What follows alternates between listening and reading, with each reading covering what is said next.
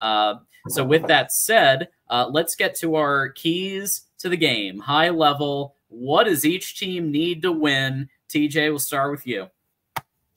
Keys to the game is being responsible with the football. Turnovers are going to matter. This is the type of game you cannot have turnovers because it should be a close game. So for me, it's turnovers and then Michigan getting pressure on Quinn Ewers. If we can limit our turnovers and get pressure on Quinn Ewers, I think that is the path to victory for Michigan.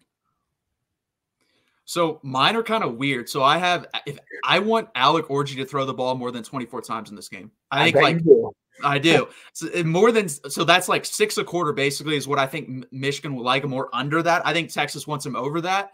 I also think third down is going to be huge in the distance, especially. So like Michigan needs to live in the third down in 3 yards to third down in 5 yards. If it's anything over that, they're going to have serious issues in the defense in this game.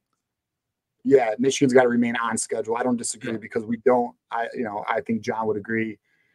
Being in third and long consistently with Alex Orji. Now, can he complete a forward pass? Of course he can, but to do it consistently throughout a game, there's just an unknown. And until he can prove it, I mean, hey, if he can prove it, we'll find out. But we definitely need to be ahead of the chance. For sure. And also for Texas, got to get better in the red zone. We talk about the offense.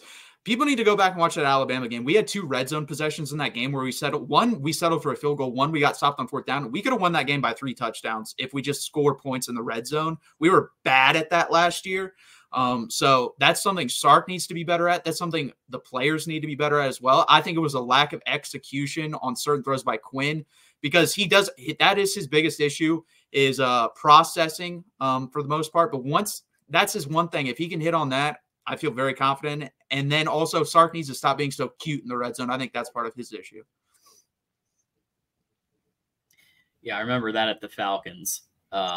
He definitely was. That was definitely one of the things that caught him some flack at the Falcons. But I think you guys both make great points. Moose is asking, can he convert third and longs? I think I would expect to see Kirk Campbell draw up similar plays like against Alabama when they threw that chip shot to that short ball to Blake Corum. I expect Donovan Edwards to be utilized in a similar way. Texas won't be quite expected. Like they're going to be having a spot.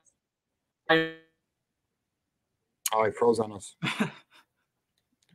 But yeah, anyways, I agree. I mean, I think what Michigan will do is, you could put Donovan Edwards in the slot. You can also split Colson Loveland out wide. We got Samaj Morgan too, who's our speed guy. We'll find out though. I mean, listen, it's not a position Michigan wants to be in. We do not want to be behind the chains. We have to stay on schedule.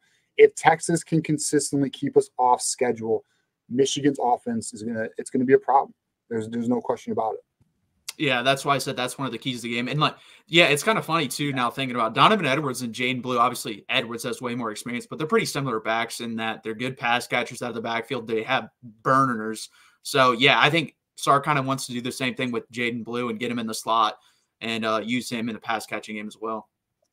I'm going to be intrigued if we unleash Cole Cabana because that's one of our little speed demons. He's one of those 10, 500-meter guys, and his high school tape's insane, but it's one of those things where he's not great in pass coverage. So he's not, they didn't really, obviously they redshirted him his freshman year.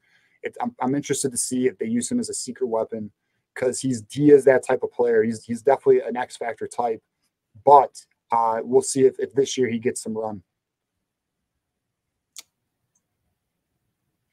Yeah, absolutely. I'm just going to try to shut up from here on out, other than to just remind everybody that, like I said, we've got the deep dive coming up here, 23 minutes.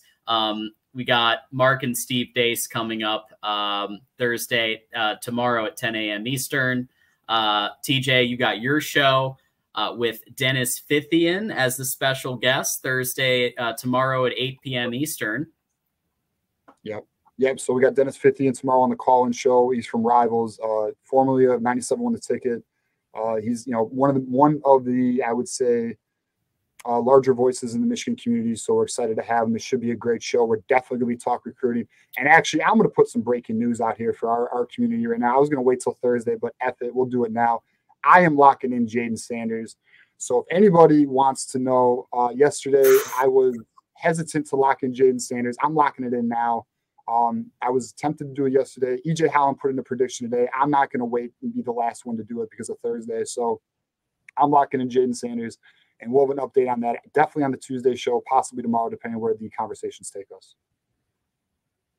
Had to get that public, bro. I was pissed I missed it because EJ took it today.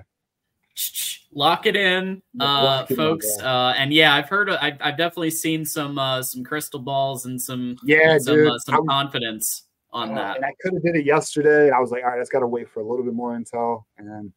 But hey, whatever, they got it in before I did, so it is what it is. Yep, I'll be watching, probably trying to recover from my Atlanta trip. Because for those of you who didn't notice, I'm in a hotel, and that's why I keep cutting in and out a little bit. Matt, go ahead and let people know about the Texas Longhorns live show that you do every Monday.